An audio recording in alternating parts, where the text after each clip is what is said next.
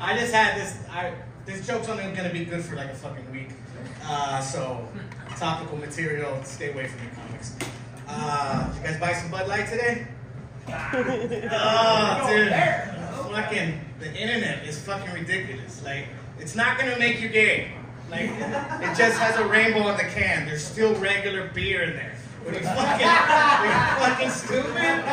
What are you guys fucking idiots? Like, this is ridiculous. Especially TikTok. Everybody's making the joke about the TikTok and the fucking opening the fridge. Oh, I'm not a gay guy, this and that. It's not like you're gonna drink it, turn into a unicorn, and fucking rainbows are gonna shoot out of your ass. Like, fucking relax, people. It's just beer. I'm 44 years old.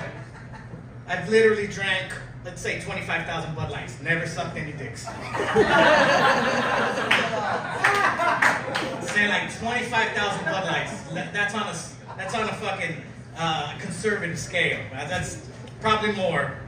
And it's gonna affect the trans and the gay community. I get that, but it's also gonna affect another community that you guys aren't thinking of, which is Mexican men. Because Bud Light is a Mexican beer. It was before Modelo, it was before all that shit. I'm telling you, like, that's fucking... My homeboy called me, he's like, hey, you see what Bud Light did? I was like, well, I haven't been on the internet today, what happened? Oh, they put a rainbow on the can. I was like, there's still beer in there? He's like, yeah. I was like, well, shut the fuck up, who cares? Still get you drunk. I don't give a fuck if it has a rainbow. They can have two dudes butt fucking on the can. I will just ask for a koozie. Like, I don't want to stare at it the whole time. It's like, yo, this is Bud Light, right? Yeah, it's just guys fucking, okay. You have a koozie?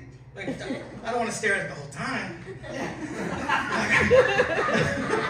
I mean, I'll look, I don't care, but, you know, get curious as a young man. I just don't understand. It's going to affect Mexican.